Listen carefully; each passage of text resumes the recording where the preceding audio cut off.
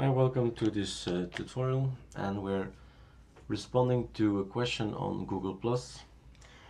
Sometimes you have this window when you have an application open, like not too heavy, and a good example like this one, Control H, and we are going to move it, for instance, to here. How do I do this? Let's keep making tips, and that's this one. When you have a keyboard that has a separate numeric pad is better probably, we can use Super 1, Super 4, 7. As you can see, I walk through my numeric keypad, and voila, that's nice. We also have super arrow up, super arrow down, left, right, and right again. So that's something you should remember. It's so easy to tile your windows. It's not XFCX. If you go to the side and the corner, stuff like that, it's there. It's just a shortcut, super 9. So this tutorial is about transparency. It's about content, because he asked, look, I was watching a video, so I'll just start VLC. I was watching a video, and what happens, this other things is transparent. Why and how does it happen?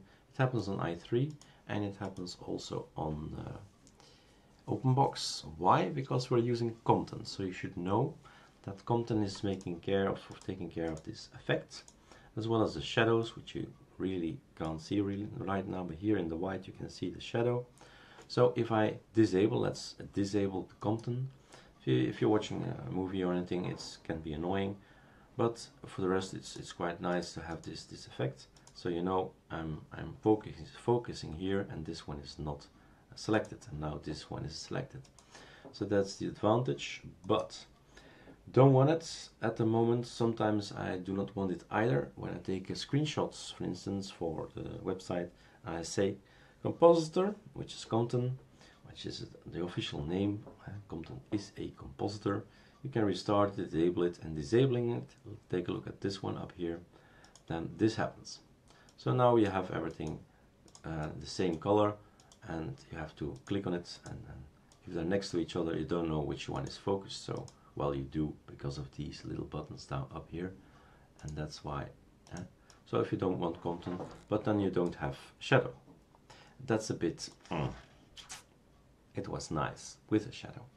What happens as well, since you don't have any more transparency, your conky is black as well. So if that's not a problem, that's fine, and you can keep this one. That's option 1. You can also do it the hard way at the terminal as well. As you can see, it's no longer transparent, so let's make everything transparent again, so you see what happens. Blah.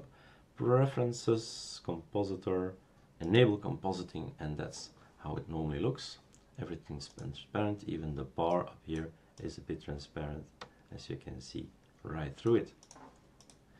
But killing can also be done like this. If you don't need to go to the menu and say just kill everything, that's named compton, and there you go, gone again. Last thing is, where is this compton actually at? Config. We are in openbox. In openbox it's here, and there are 2 comptons. In i3 there's another one, so you can try out in i3 what happens, or try out in openbox, let's see what happens. So there are 2 of them, so we don't have to, well, we can experiment, and they're really separate, so that's good. That's good.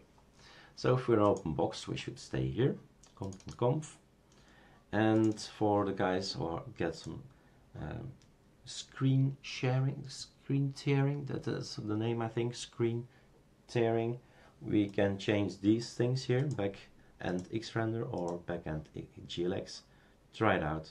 Here it is no issue either way, so it's up to you to find out what's best on your hardware. It's so many possibilities out there. So we were talking about transparency and all that. So this is the shadow. You don't want shadow, true, false. And this is opacity. If you don't want menu opacity, put it to 1. You don't want inactive opacity, put it to 1. Frame opacity to 1. And that's probably it. There's an opacity rules, Xterm, but who uses Xterm? We have termite as our standard system. So with everything is in here, just read it a little bit. I wrote a lot of information behind it. You'll find more information online, and this is where you set eventually if you want to have parts of it in transparent or not, or never transparent anymore. But Compton is going to be launched, it's going to be red, so you need to set it. Alright, that concludes our tutorial. This was about Compton, really, about how to make things transparent or not transparent. So this is not the look, so I'm going back to my original compositor, enable compositing, and there you go again, you have this effect on the system. Alright, enjoy.